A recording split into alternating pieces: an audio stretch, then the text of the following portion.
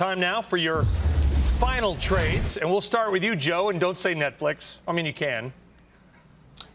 Well, unfortunately, I have to address what's going on with Abbvie. The FDA issuing today a very unexpected label warning for Abbvie impacting their rheumatoid arthritis drug. Understand that's 12% of their overall sales. So it's a big problem for Abbvie. I'll probably sell at least half here and hope that sale is a bad sale. Selling discipline. Kerry, your final trade. Wabtec, infrastructure, rail cars, rapid transit, cheap stock here. You go, Erie, Pennsylvania. All right, Jason?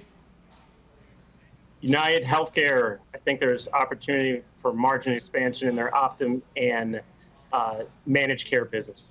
And Stephen Weiss, final trade.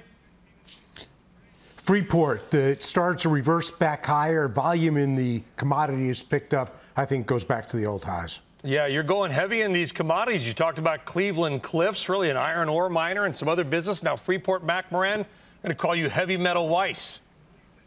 Shows next up on There you go. That's what I've been known as, Brian. How'd you know?